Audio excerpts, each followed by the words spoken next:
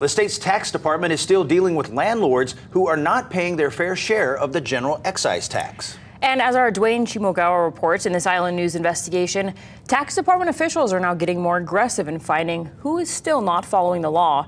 It's a story that's all new at 6.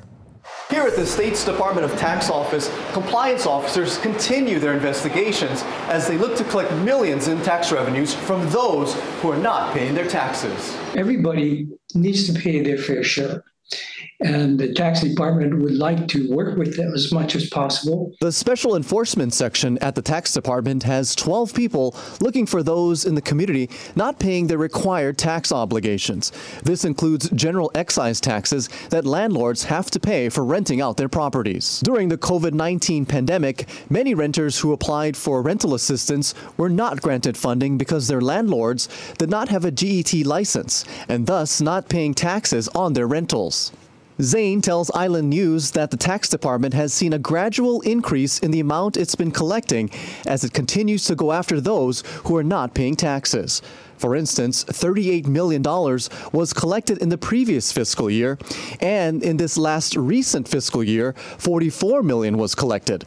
They're not stopping there, as more investigators may be on the way. As we bring in people and we get them trained and everything, that should sustain the momentum.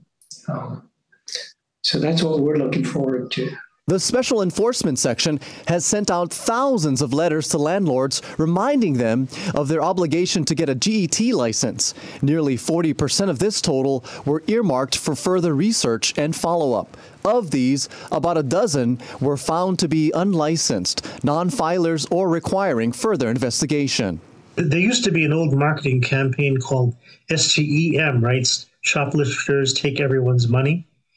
The same is true for people who don't pay their taxes. Government still costs, and the rest of us who are paying taxes have to pay it.